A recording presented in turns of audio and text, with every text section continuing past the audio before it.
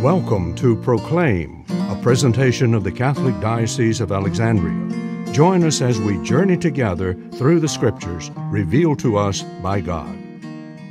Good morning and welcome to Proclaim. We're now ready to actually begin looking at the text of the Gospel of Mark, and it begins in a very simple way.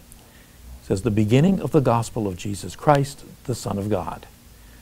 While this introductory statement is not in all manuscripts, it certainly is in the better ones and the majority of them. And it truly could have been almost the original title of the Gospel, except that we really don't have a title in any place within the Gospels as tradition. But he identifies it as a Gospel, which is important because it's not a biography. It's the good news. And so he states that very clearly right at the front. The beginning of the Gospel of Jesus Christ.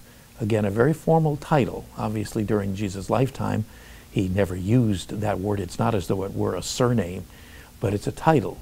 Jesus, who is the anointed, the Christ. And it's also interesting that he uses the term Christ, not Messiah. Messiah would have been a term recognizable to a Jewish community. The term Christ would have been much more familiar with those that were not familiar with the Hebrew background and the Hebrew scriptures. And the fact that we have very few quotations, really only one from the Hebrew scriptures, is another indicator that the author was writing for a community that did not have their roots in Jewish faith and tradition.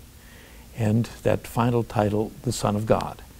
He minces no words. He states the case right at the beginning without any hesitation.